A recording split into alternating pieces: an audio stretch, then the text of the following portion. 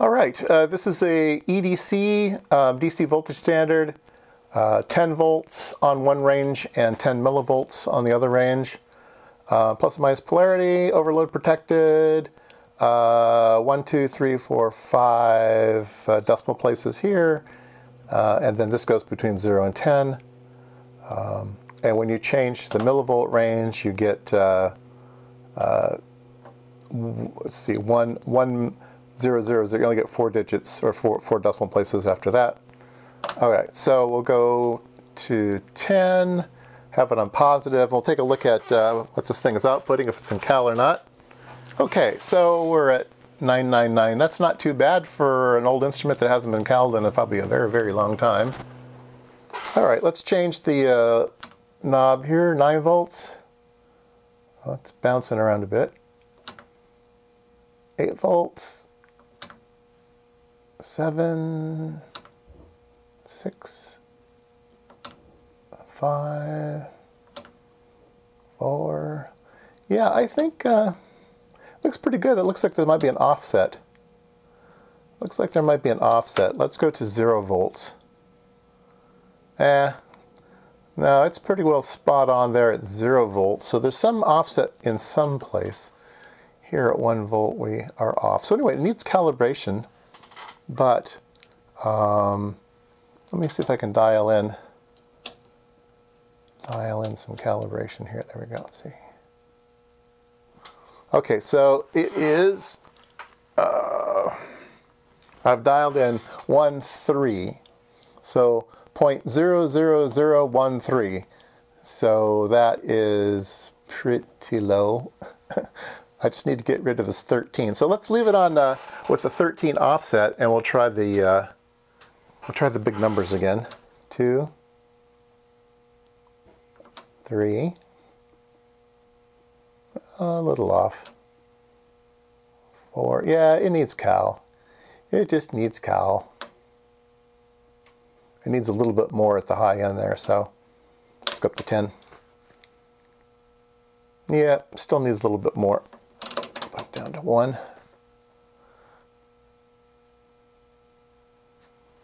It seems as though, yeah, there's a little bit of, so these switches probably need some cleaning, but the manual warns you that you don't want to overclean them. It's more of a lubrication thing that's necessary than a cleaning thing that's necessary. But I think some of the spray cleaners, contact cleaners, have lubrication in them. So I'm going to go ahead and take a chance and clean these anyway. Let's, oh, one thing that I discovered, which is really, really weird, is let's leave it on 1 volt here. And I'm going to switch the polarity knob, okay? And so, can you see that? Let's see here. Okay. I'll switch the polarity knob, and it gives me an offset change. And you'd say, oh, that's probably op-amp offset or something like that. But all it does is it actually just swaps the wires. It's just a switch that swaps the wires, okay? So we can do the same thing here. I can pull the plug out and turn it around and put it back in. So let me do that. I'm gonna, so we're at 0.012. I'm gonna turn it over, plug it back in, and I'm at 0.12, right? So swapping the wires around should be okay. So again, I think it's probably this switch has dirty contacts on it, some type. So we'll have to address that. Let's go ahead and look at this instrument down here at the bottom. I'm hiding that one, so I've got that one on as well. So we can try this one out. Let's see, where is its output? Its BNCs are on the back, so I need to reach around here and work on that. Okay, now we're connected there. All right, so we're going to have to think of DCD here. So we'll have 8, 2, which is 10. All right, and so we have not too bad. 9 point. Again, it needs offset type of thing. Maybe it was caled by the same lab. Let's go ahead and put in 1 volt. There's 1, 2, 3, 4, 5. It's kind of like, it's really fun. It feels like programming an IMSAI. So I like 1, 2, 3, 4, 5, 6, 7. Yeah, feels like fiddling with an IMSAI. So it fits the channel really, really well. So this one, obviously you can program it in BCD, and it has a program mode. Oh, they all go white. So anyway, they'll go high. You put it in manual mode, you get to play with the front switches, so that's great. And then it has a 100 millivolt range and a 10 volt range over here, and that does nothing at all. That switch does nothing at all, unless that LED is burned out. Let's see here, let's put in 1 volt, and it's measuring 1 volt. Put in 100 milli, nah, it doesn't change. Something's, either that switch has been disabled, or it's broken, or it was never an option on this machine. I don't know yet. But yeah, there we go. We just need to calibrate this thing, and let's take a look inside, because I think the insides of these things is quite interesting. All right, just 2 screws and the top comes off. Should be easy on everything like that. All right. Oops. I'll put that over here. Okay, there's the insides. It's very, very old school. All hand done, single-sided PC board. Might have been etched by yeah, let me move the camera over a bit so you can see better. So, transformer here, wires just string relief, comes in. Everything is exposed. So if you touch here, you'll zap yourself. You touch here, you'll zap yourself. Touch here, you'll zap yourself. And then the power supply is here. These look pretty crusty. Probably want to recap this thing. Here is the actual thing that does the real work. There is some type of transistor. This is probably voltage regulation. This probably all just sets voltage regulation. There's this brick here. If you've never seen bricks like that, really, really old op amps look just like this. But this one gives it away. It's actually written on it. It says chopper stabilized operational amplifier. So yeah, chopper stabilized. So back in the day, you had to have circuitry to do that, and these are just little PC boards with potted or something like that. So yeah, so Teledyne Philbrick chopper stabilized amp, which is what you need for these things because you need 0 offset current. So there may be an adjustment for the offset current. This one here. So I might be looking at that one. So somebody's been in here before and has labeled some of these things. So they say 0, so this is some offset, and then they say volts and millivolts. So there's some type of tweak that's done here. The magic Zener diode is this one right here. It's orange. Let me get something to point with. So this diode here is selected and measured, and it is right here. It says it needs to be 6.3252 volts at 7 milliamps, okay? And that's with this adjustment here. This adjustment, you need to monitor that Zener diode and look at its voltage and set this current to give that voltage, and then it will be happy. It's been characterized to be the most stable over temperature under these conditions, okay? So that's the thing here. Now, where the money is spent in these things is all of these resistors, okay?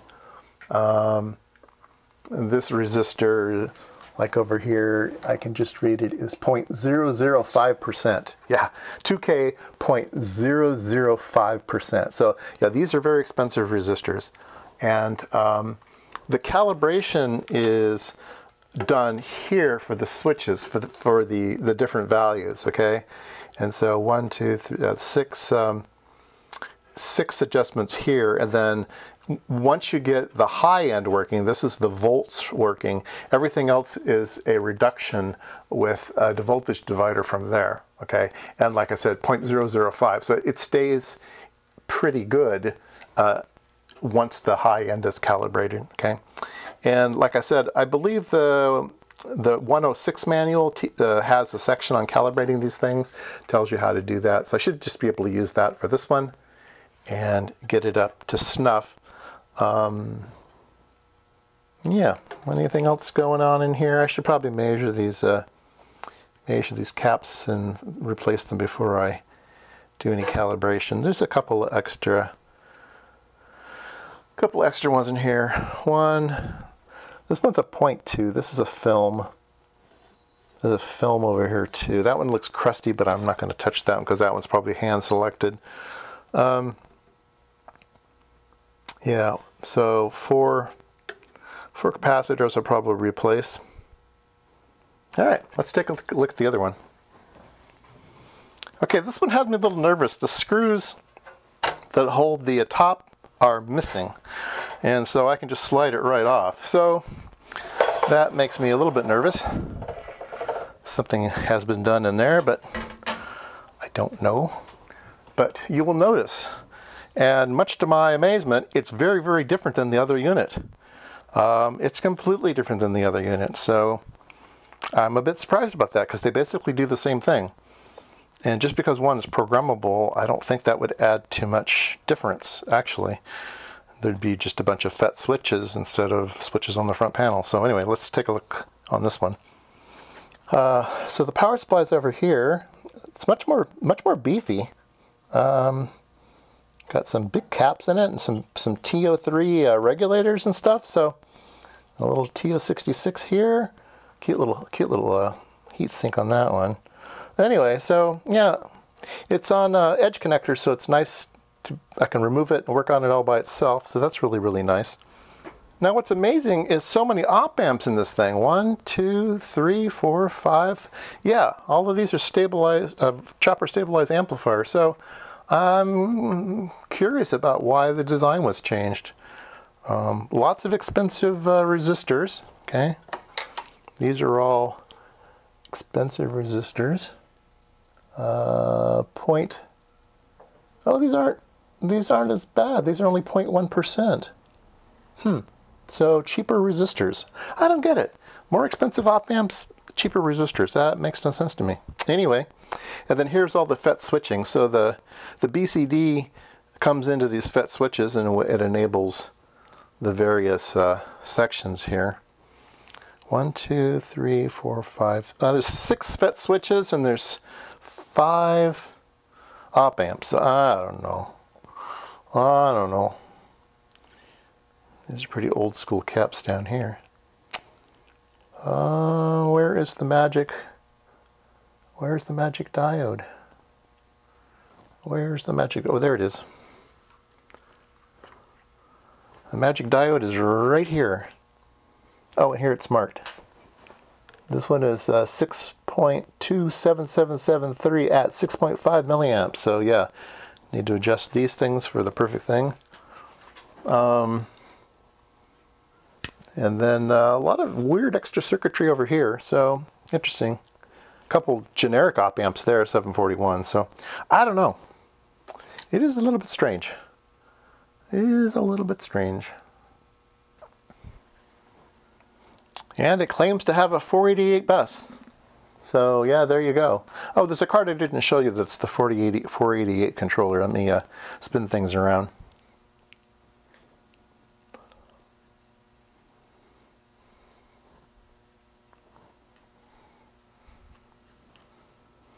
All right, so over on the other side is this board here, which is the 488 interface. That'd be an interesting schematic to find. Very old school stuff. Let's see if I can find a date code on one of these things. All right, 1981, something like that, just when I was starting working. So yeah, it's pretty vintage like me. So it's in good hands.